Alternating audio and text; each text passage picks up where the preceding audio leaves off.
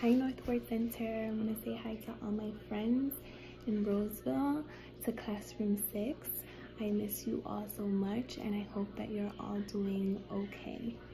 Today I'm going to be reading a poem from one of my favorite books, Where the Sidewalk Ends by Shel Silverstein. This is him. He's the author. He wrote all the poems in this book, and he's the illustrator. He drew all the pictures. So I'll be reading the poem Treehouse. So a poem is a bunch of words put together about a feeling, about anything you like. So he decided to write a poem about a treehouse. So let's listen.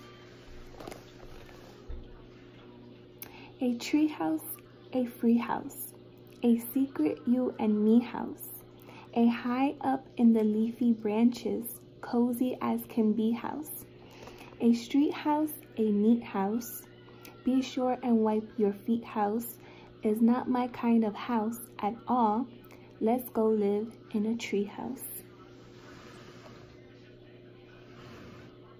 So what did you think about that, boys and girls?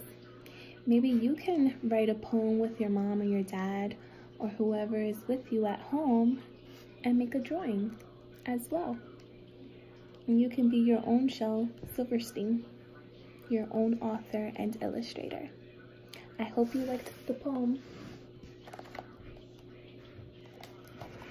Bye, friends.